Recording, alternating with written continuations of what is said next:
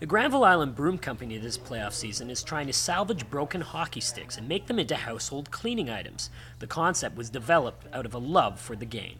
We're big hockey fans in the shop here, and in the first series the Canucks were heading towards a sweep, and we thought, how can we make this fun? And we saw a hockey stick, and we're always looking for new things that we can develop and turn into brooms. Sarah Schwager and her sister Mary grew up in a household of broom makers in the Kootenays. After teaming up with fellow artisan Jory Bohm, it was only fitting that they took their operation to Granville Island, a place renowned for its shops with artistic flair. Great thing about Granville Island is you get lots of locals and lots of visitors. So already that's a nice, we've got a nice base here. After being weaved and cropped, the brooms are dried out for 5 days. Then it's off to the vise to begin stitching.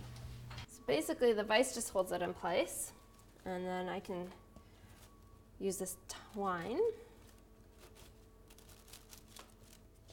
And then I've got these cuffs with metal plates inside them to protect my hands, and a very large needle. Basically it's just like sewing.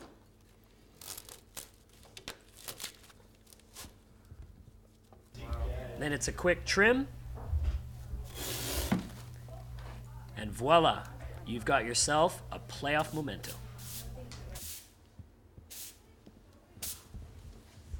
Good torque on this one.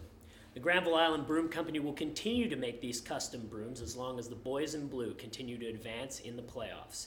In Vancouver, for BCIT Magazine, I'm Connor Hammond.